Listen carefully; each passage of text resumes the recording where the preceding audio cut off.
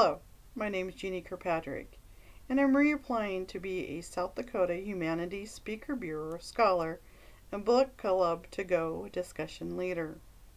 I had the great privilege in 2019 to be a South Dakota Humanities Council Speaker Scholar.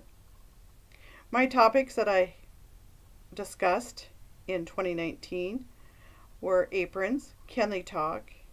And I believe they can. They tell a lot about who owned them, what they were used for, how tall, wide, skinny, or fat the person who was that owned them. They told us if they were a hostess apron, fancy attire, so to say, or if they were a work apron. Were they well worn? Were they well loved? And were they passed down from generation to generation? During this discussion, I invite the audience members to bring their aprons and their stories to share with the rest of us. 2020, I can't believe it's already here. And that seems like a long way from 1870. In 1870, on the plains of Kansas, Carrie Ingalls was born. Yes, Carrie, from Little House on the Prairie, was born in 1870. Carrie in 1911 would find her way to the Black Hills and make her home in Keystone, South Dakota. Now, Carrie lived in Keystone from 1911 to 1946.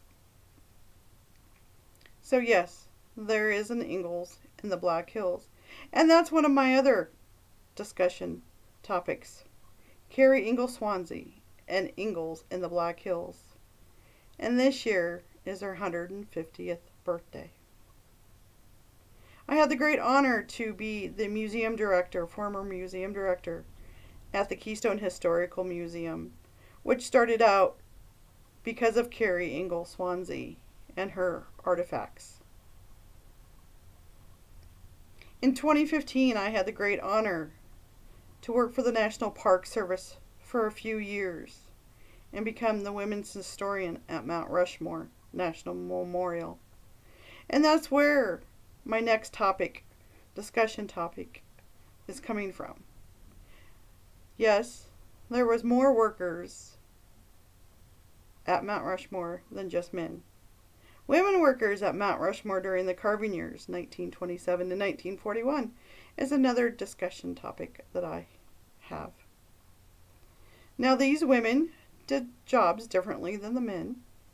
Their pay was different, as well as how they were treated, how long they lasted, and all what they did.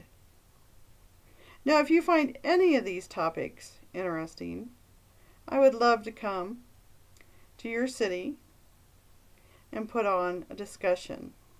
I'm very flexible and can do anything from a PowerPoint to just a discussion, roundtable discussion. I want to thank you for your time and have a great day.